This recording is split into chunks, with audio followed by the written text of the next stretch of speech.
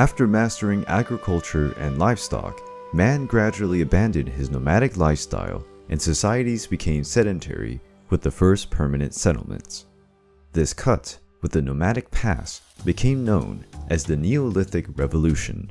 Some settlements kept developing themselves and their population began to grow in numbers.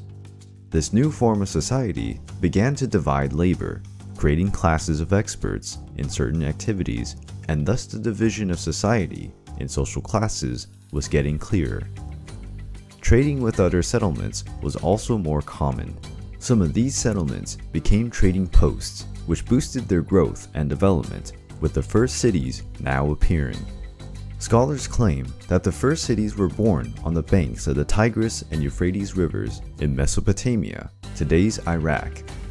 The cities of Uruk and Eridu are considered to be the first cities founded by men. With that, the first great civilization, today known as the Sumerians, was born. The vast number of products that were demanded by the cities could turn into a logistical bedlam, but instead, it stimulated the mundane use of a new invention, the wheel. It is likely that the invention of the wheel derived from the observation of trunks being rolled to move heavy cargo. The first wheels were massive and had bumpy axles, but those mechanisms were perfected over the years. The lubrication of the axles and the invention of the wheel with rims made them much more efficient. But the decisive factor was the use of animal drag vehicles like oxen, donkeys, and horses, making wheels even more popular. This new invention quickly revolutionized the way man could transport goods and people. And the wheel soon entered the battlefield.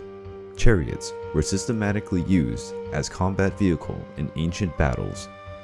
Contrary to popular belief, the native people of the Americas were already knowledgeable of the wheel when the Europeans discovered the New World. However, it was barely used, as Native Americans did not have access to animals like the horse, for instance. Taking into consideration that limitation, these people opted for other means that they considered more efficient to transport their cargo. The impact of the wheel's invention altered many areas, not only transportation.